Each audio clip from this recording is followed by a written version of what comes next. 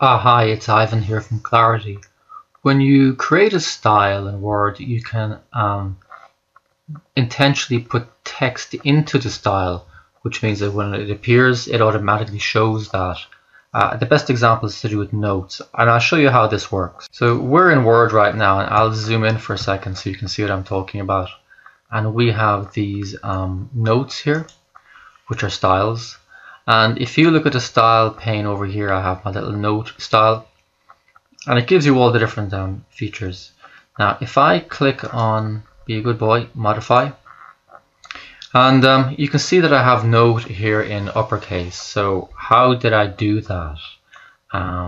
So if we go to format and go to numbering, what I've done is I've created a new kind of numbering using this, and I've defined it as a new number format, and there you go.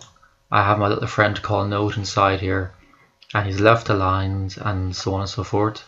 So that's where you put it, and I've put him in uppercase. I've saved that, and what it means is that, you know, now whenever I put in a note, or I'll just show you how it works here.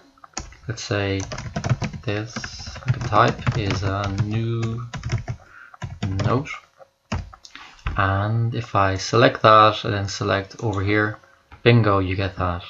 So that's how you create any kind of a style where you want to pre-populate text into the style itself. We have other tutorials along the same lines on the channel, so I hope that helps. Any questions, send them over. Speak to you soon. Bye bye.